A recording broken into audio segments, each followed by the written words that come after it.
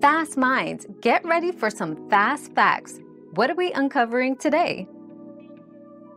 If your Ring doorbell is not detecting motion, first check the motion settings in the Ring app to ensure they are correctly configured.